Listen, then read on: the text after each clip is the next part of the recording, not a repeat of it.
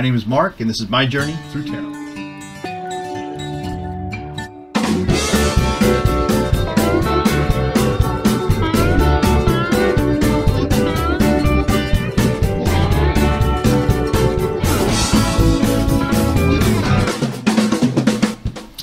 So today we're going to talk about this mysterious bust, head bust, not this bust, but a mysterious bust that appeared in a Portland City park on Mount Tabor. And what happened is last year in Portland, folks violently removed a statue of a prominent conservative figure from that spot on Mount Tabor. Now, over the weekend of February 20th, though, in its place appeared an impressive and impeccably sculpted rendering by some anonymous artist in the form of a bust at that very spot. The figure, according to the engraved name and the bronze plaque that was also mounted there, is York. So apparently, who was York? Apparently, he was a black man held in bondage, that's the term of the day, by some member of the Lewis and Clark expedition. So he trekked alongside them for the 8,000-mile journey from St. Louis to the Pacific Northwest and back. And this art installation is a kind of a guerrilla public art pleasant surprise. So we're going to find out who was York, who is the artist, and what moved them to do this. That's what we'll look at today. So what I'm going to use today are the Spellcasters Tarot and the cards I used yesterday, which are the Classic Tarot, if we need clarifiers. Now, the Spellcasters Tarot also comes in this groovy box with the magnetic clip. It's got a really good handbook with it that's by Melanie Marquis and illustrated by Scott Murphy. And the illustrations in this deck are really, really detailed, and each card is a work of art in itself. So that's that. Plus, we have the deck. And I love this deck because it's clear on here when you have an up or a down card, however it's positioned from looking at the back.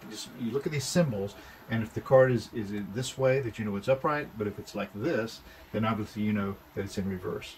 And for some ridiculous reason, that it appeals to me, although I'd never ever really use that. But anyway, the art on these is amazing, and they go right to the edge of the cards, which is very useful because it just really gives you a clear picture of everything there. And I'll show you these cards right down here on this deck before we get started.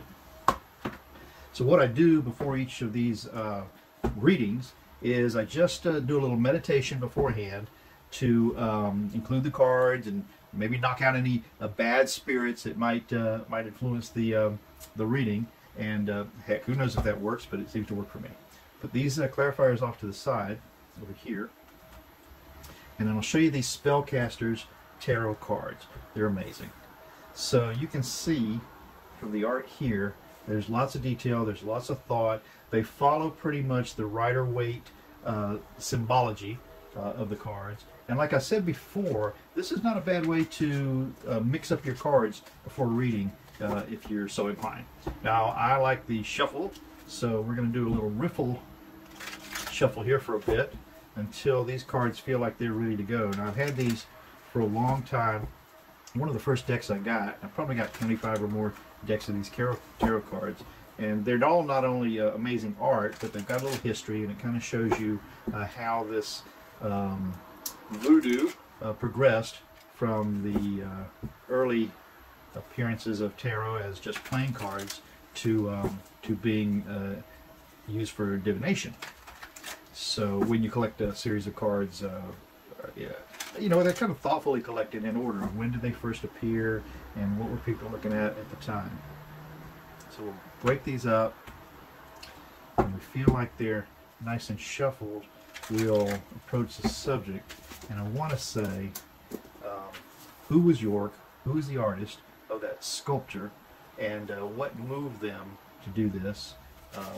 So that's kind of the focus of what we'll look at in this read. I think these are about done. I think these are good to go. I might give it a couple more just to be sure. Sometimes I do like to, I feel I need to just kind of mix these up on the fly like this for some reason.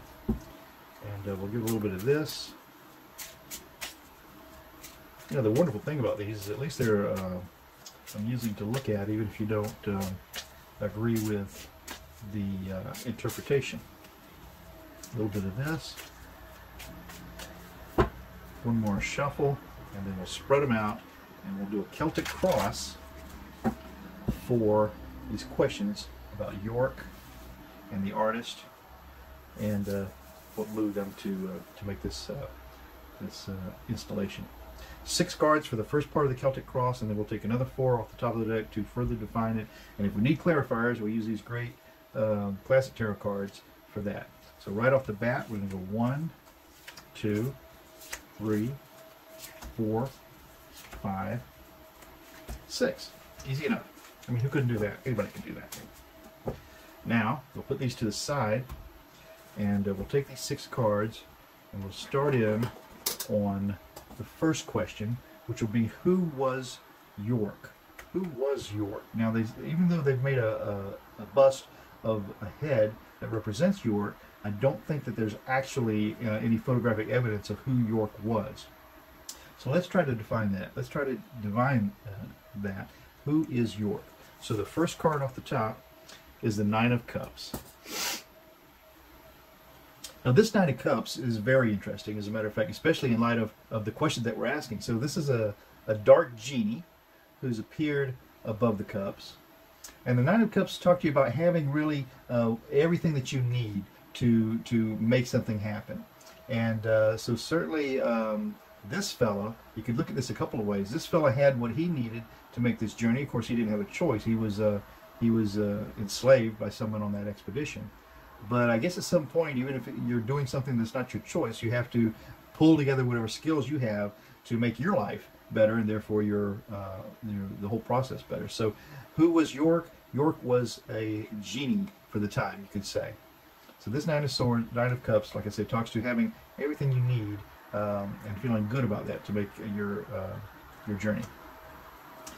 But this 9 of Cups is going to have a challenge, and the challenge to that is the 7 of Cups. And the 7 of Cups is illusion and delusion, or having lots of choices, again, to pull from to have a successful journey.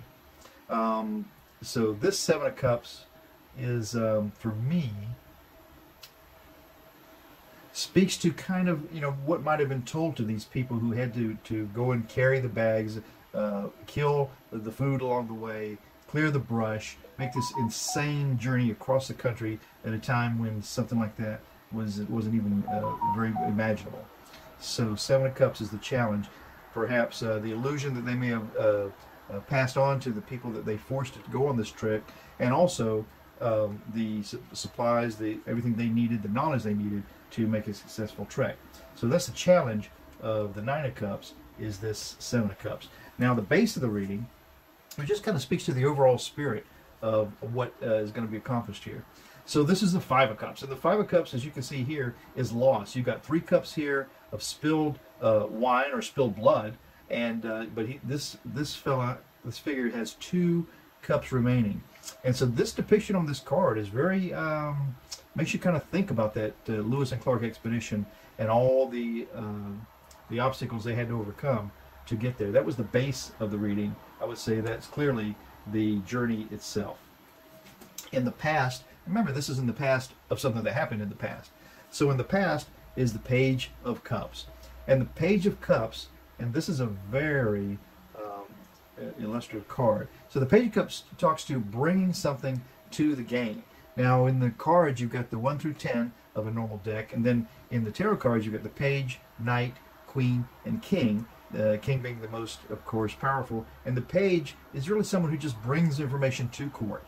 So in the past, this speaks to bringing maybe the thought to court. And if you look really closely in the background here, you've got a couple of fish jumping up. And I tell you, this tells us that this page is going to bring his talent for survival, in my opinion, anyway, along this journey. That's what's in the past of this Celtic cross. Now, in the sky, in other words, what can you hope for? What would be the something that you want to happen in this journey?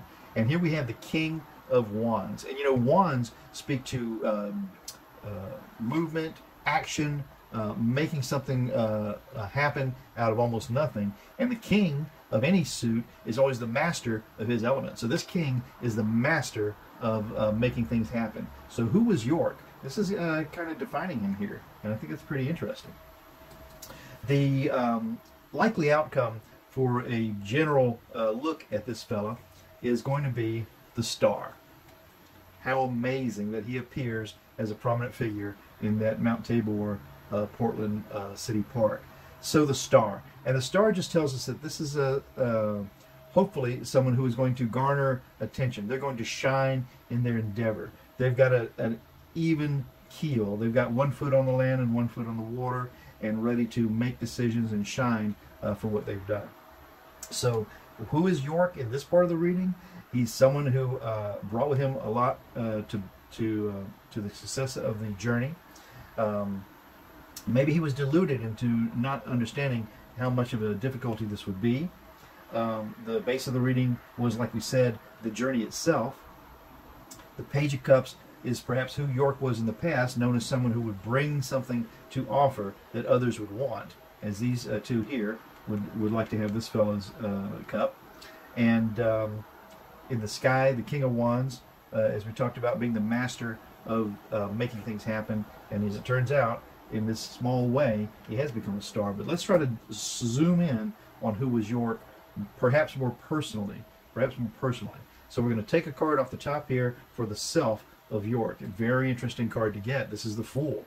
The Fool is 0 in the tarot deck, so he's the beginning of the journey. He doesn't have anything. The next card in the major arcana of the tarot is number 1, and so the Fool is just stepping off, not knowing what he's getting into. He's brought what he needs along with him. He's just depending on the good will of everything that he's put together in his past, and depending on the folks that he's that are taking him on this journey. So that's the Fool. Who was York? He was at the beginning of the journey. He's on this journey. But what is the environment of York? The environment he was in at that moment, and again, these are depictions of a journey, no doubt. And so he was someone who was going to keep the balls in the air. This is the Two of Pentacles. And so the Two of Pentacles speaks to just that, keeping things balanced, keeping things going. This poor fella, and I can imagine it was the same for York, he's trying to walk on a log, balance on a log. He's got trusty companions bringing him a sack with probably more provisions. You've got modes of transportation in the ships and that were used in this travel. And he was the fella in this environment who needed to keep things up in the air, balanced. The hopes and the fears for York was the 8 of Cups, and the hopes and the fears. And the 8 of Cups speaks to having to leave something behind. And you can see that this figure in this 8 of Cups card from the Spellcaster's deck is looking at everything that he's had to let go. He's got a spilled cup here. He's got all these empty cups here. He's got one little cup left in the moonlit night to finish this expedition. And then the likely outcome is the Emperor. You know, this is an amazing card to get for this nondescript person who we just barely know about.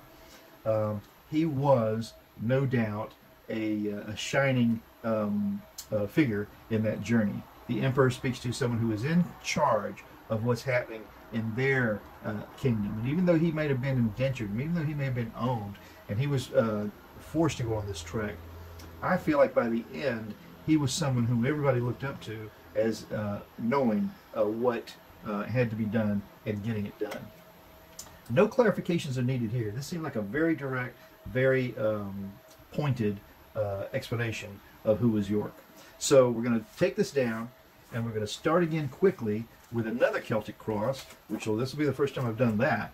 And we're going to address who was the artist. Who was the artist who actually decided to erect this bust in place of that the one that was taken down. And, you know, they were taking down busts from all over the country of Confederate generals and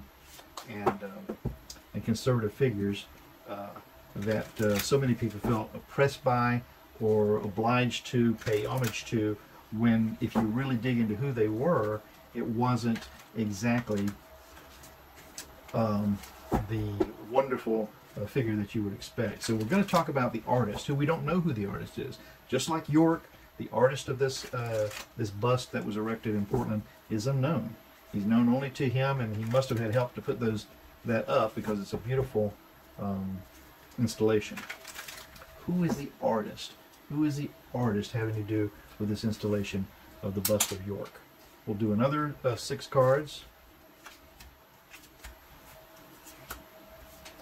and hope that we have an answer for this. The last time, just now, that seemed very clear. And here we go, off and running. Who is this artist having to do with York?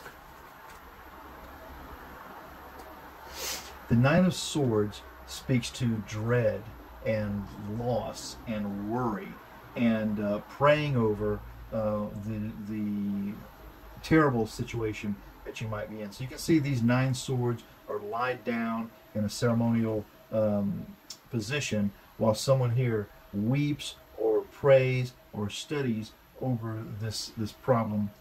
And I always feel like when you show a canine figure in the card, that this is a conscience. Hopefully this is a conscience that's guiding this person. So I would say this artist, or who knows, it could have been a team of artists, are folks who were deeply moved by the situation that we had. Obviously, you wouldn't need a psychic to tell you that, would you? Now, the challenge to that card is the Nine of Pentacles, and the Nine of Pentacles talks to, and you can see them hopefully embedded into this sturdy wall right here. These 9 pentacles, and this, as a matter of fact, is a lovely park in the background here, and we show this fountain and this person supporting this little squirrel. So the challenge to these problems, this Nine of Swords is worrying over.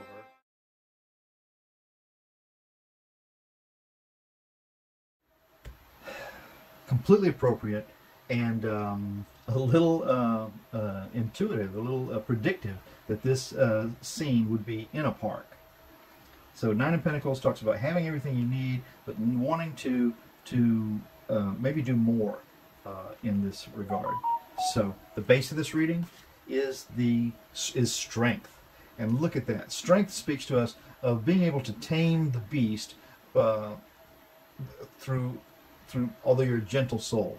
So this figure here obviously wouldn't win a battle between this lion, but she's been able to tame the battle. She's been able to calm the beast and bring it to some sort of enlightenment. So that's the base of this reading. In the past, for the artist, is the Emperor. So perhaps this person had been someone who was significant in their field and able to command others to get this project done. In the sky, we've got the Queen of Cups. And the Queen of Cups talks to us about passion. Cups are passion, emotion, and caring. And so this Queen of Cups is holding on to that cup. She's got it covered with her hand, but she's looking up, and her expression just tells you that this is about to be revealed. A flood of passion is about to come forth.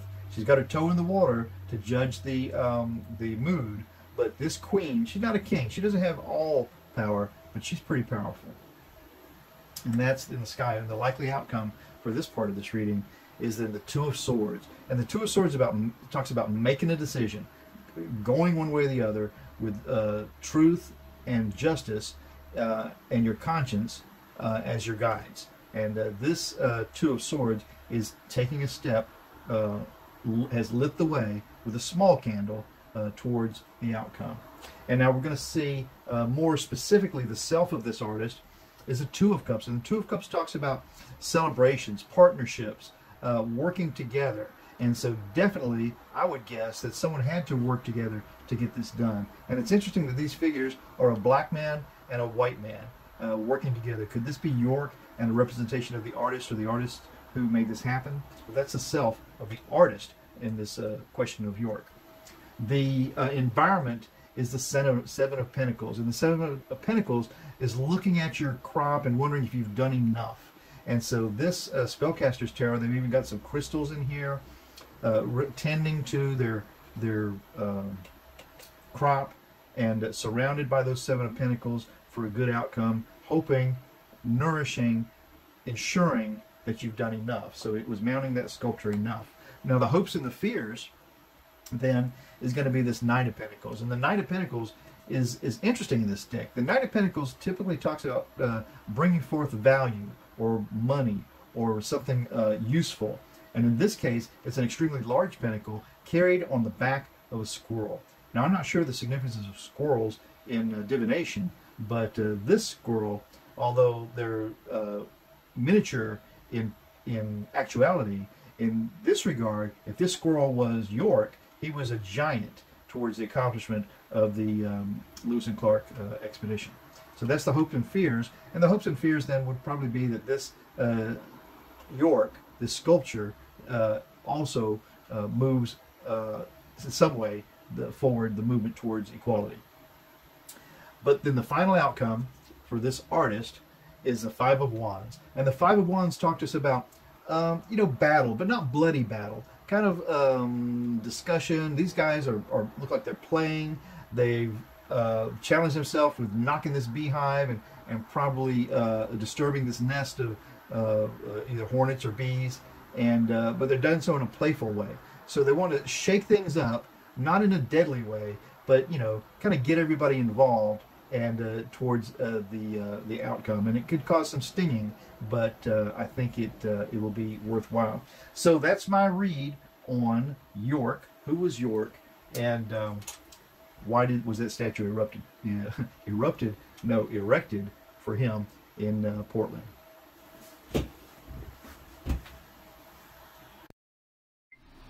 So I'm Mark. This is my journey through tarot. That was a very interesting double Celtic cross read on both the artist and the subject, York. Both unknown, really, except by the artist's interpretation of York through that bust erected in Mount Tabor, Portland. Thanks so much for coming by. You don't know how much I appreciate it. Stop by again. I'll be right here. Ciao for now.